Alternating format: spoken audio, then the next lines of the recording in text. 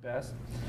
Mr. Daneshmand is an accomplished producer, director, and international filmmaker with more than 25 years film and video experience. He's the son of a judge and at his core an activist with a keen sense of justice and a passion for giving voice and insight to political and social injustice. It's a happy time to have him here, but the reality is he has lived through and witnessed a great deal of human suffering in Iran. Thank you, thank you. Thank you so much. I want to talk about Baha'is in Iran. How many of you know what Baha'i is? Just few.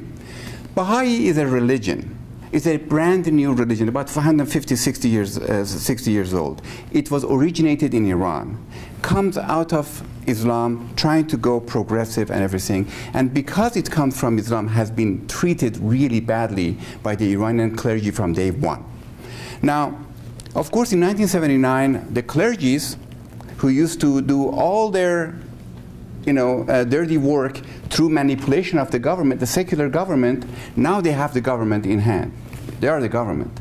So they start the systematic discrimination of the Baha'is in Iran. Now, before I go any further, I do not need to tell you, I have written down here what genocide is, but I don't need to tell you that. You all know what genocide is. And believe it or not, I believe that towards the Baha'is in Iran, there has been a systematic genocide happening. And of course, nobody hears about it.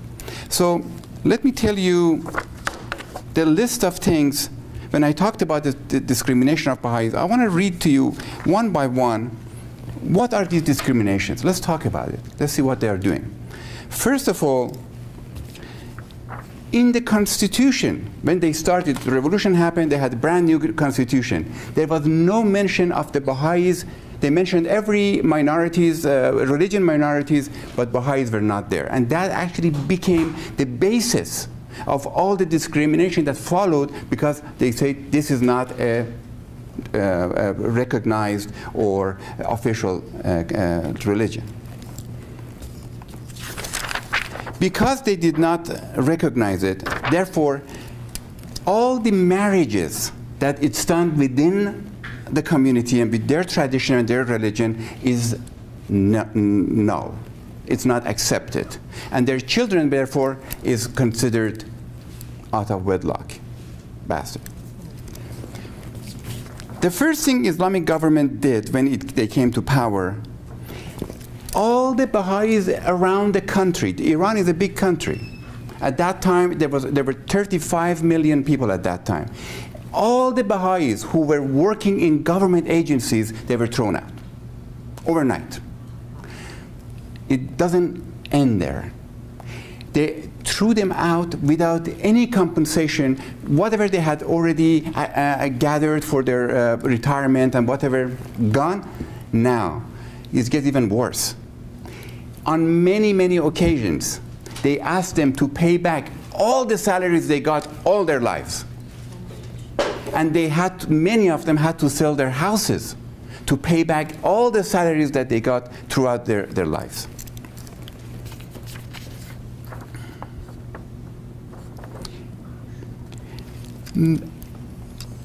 A lot of Baha'i children were thrown out of school. A lot of teachers, Baha'i teachers, were thrown out of school. Professors thrown out of school. And what happened was, just a little fast forward a little bit here, those professors and the teachers who were thrown out of school, they came to people's houses to teach the kids so they will stay educated. Guess what happened? They caught them, they tortured them, and many of them were executed, hanged by rope as young as 16-year-old girl. Teacher who was just left high school, she said, now that I'm not at high school, I'm just going to go and help the kids. At least the kids stay, busy and educated. They were left out of work. They cannot work any government, so they have to go and do some work. no business license will be issued to a Baha'i, period. You cannot do it. You cannot open a shop and go and get a license or anything. Now, if you are a Muslim or a Christian or a Jew, and you want to give a job to a Baha'i, you will be caught, put into jail, and pay fine. So you, even as a citizen, you cannot even help them get a job. So they actually were going through a lot of hardship, because of financial hardship.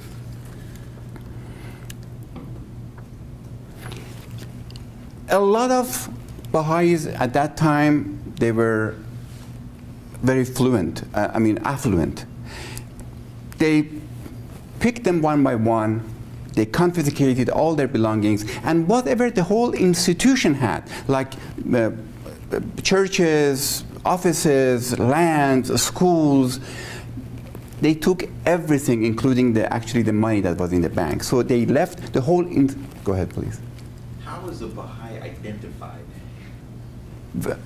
Very good question, because the answer to that is the basis of all these atrocities.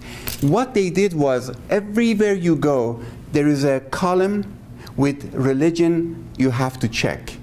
The problem with Baha'is, from my point of view, is that they cannot lie. So they don't write that I'm not a Baha'i, and they do, and because of that, that's what they get. Baha'is had their own cemeteries. You have to understand, Baha'is are very progressive.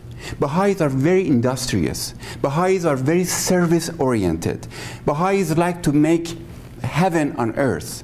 So wherever you go, when there is a Baha'i place, it is always nice, clean, and beautiful. So they had beautiful cemeteries. No more.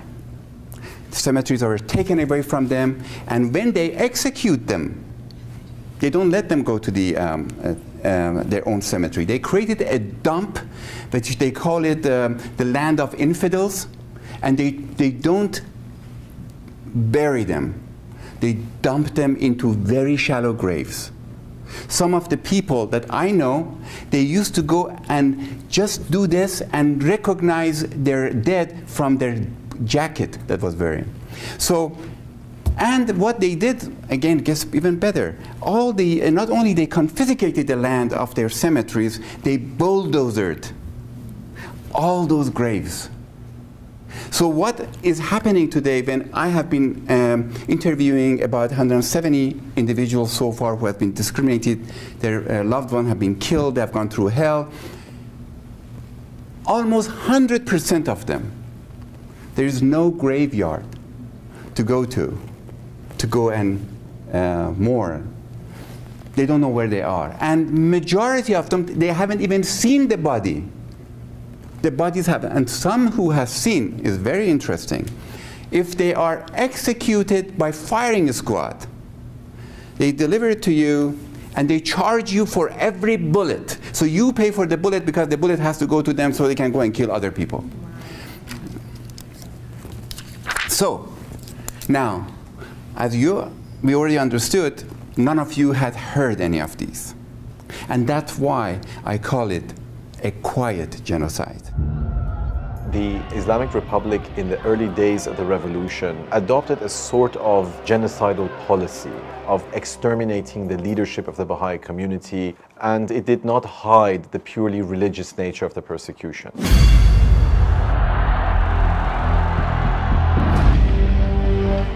The pain of losing your parents, it never goes away.